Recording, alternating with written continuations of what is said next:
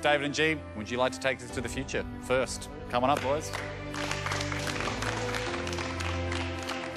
David and G, you guys drew the future. You were so excited to get it.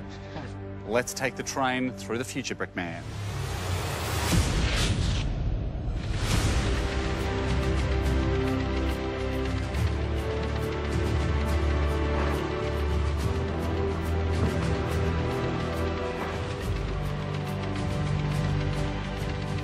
We went with this giant oil rig idea because we're thinking, well, if it's the end of the world, the Earth's flooded, it's a floating platform. This is the safe haven for everyone to live in. So we're going that like post-apocalyptic, oil's running out.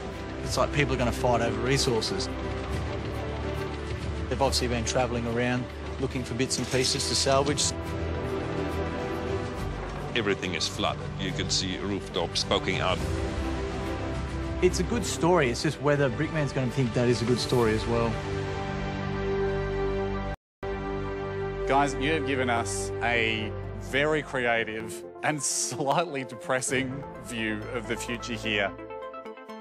It's almost like a Where's Wally in terms of like the level of detail you've gone to. Like a team salvaging floating planks of wood, floating oil barrels, some of which are rusted, some of which aren't. These guys up here kind of like demolishing a building for scrap. I do like the fact that we've caught a shark here, but missed a shark in the water who's heading for the guy that's in the rubber ducky. 1-1. Brickman, what are your thoughts? You almost had a bit of a false start, didn't you? The first sort of couple of hours, pardon the pun here, but you were totally at sea, weren't you? Yes. You were out of your comfort zone. And I think the biggest pivotal point that you guys made was to turn it into water. I think that was your total saviour. If it had gone on for maybe another half an hour or an hour, you literally would have been sunk. It would have been game over. Yes.